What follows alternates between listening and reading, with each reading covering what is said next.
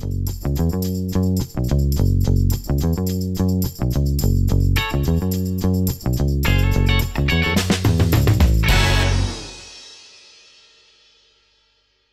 want to start with the relationship between the two of you and how you guys teamed up to form Flower Films. First of all, Drew, before I know... We're 11 years old. I know that you invited Nancy to help you start this company. Yes.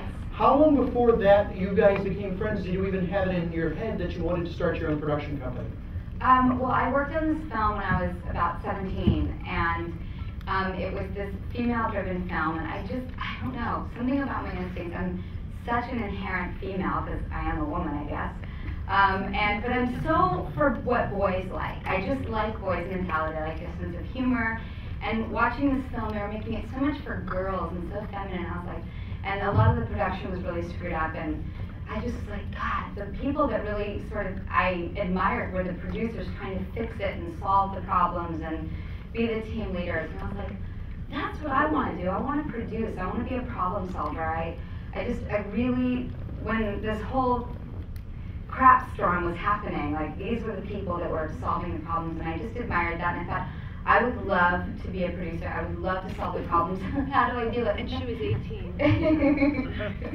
I didn't know what to do or what I was doing. I just knew that I loved this filmmaking form that I'd been in my whole life, but that doesn't mean you know what to do. So I wasn't sure how to go about it, but I knew I wanted to. I met Nan, and I dared her on a phone call. I left a message on her answering machine, and I was like, I dare you to move out to Los Angeles and start this company with me.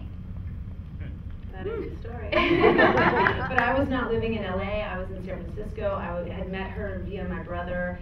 I was there for a wedding. It had nothing to do with anything. So when I got home a couple weeks later, I had a job from 9 to 6 or whatever it was, and I had a roommate, and he said, someone has left a message on your on our answering machine, and she's saying she's Drew Barrymore, and it does sound like her, but it can't be. And I said, actually, save the call. I did meet her. Let me just check it out. And so she's like, hi, this is Drew. I dare you to move to Los Angeles and start this production company with me. And I was like, what? How, what do I do? What is a producer? What on earth does a producer do? So I bought this book called What a Producer Does. It does not help at all, right? But we thought, let's just try it. I mean, I thought, a dare, I'm in. And God, you were 19. You were 19, and so she had all this empirical knowledge of, you know, having worked on all these films, and I like going to the movies, so we sort of looked at it just as simply as that, and thought, if you dare me to be an auto mechanic, we would take an engine apart, take the car apart, let's do it with movies, and we spent about 3.5 years doing that, dissecting everything. We worked on films. We worked on Scream and The Wedding Singer, Ever After, without taking credit, but really getting our feet wet and getting involved and starting to.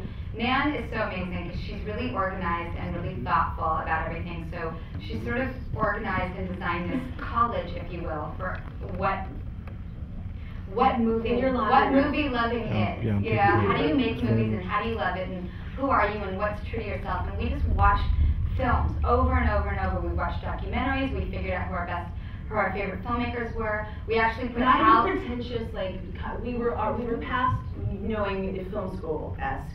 Oh yeah, we put Hal Ashby on a director's list, not knowing he was dead. That was really good. We were like, if we could only work with Hal Ashby. We were like, a great idea, great movie maker, dead. We were like, but he makes the best movies. You gotta just try. I mean, we approached it from our hearts, and we didn't socialize the party with people. We took people to lunch and said, we love the writers that you have as an agent. All your writers are some of our favorites. How can we pick your brain? What are your writers up to? Can we read their scripts?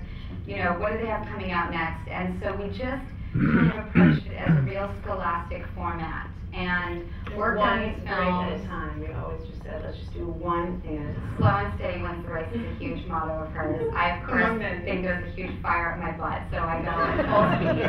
And we finally produced officially for Fox our first film, which was Never Been Kissed, after, you know, having so much. We came in on time and $1 under budget. Yeah. It was the best, most joyous experience.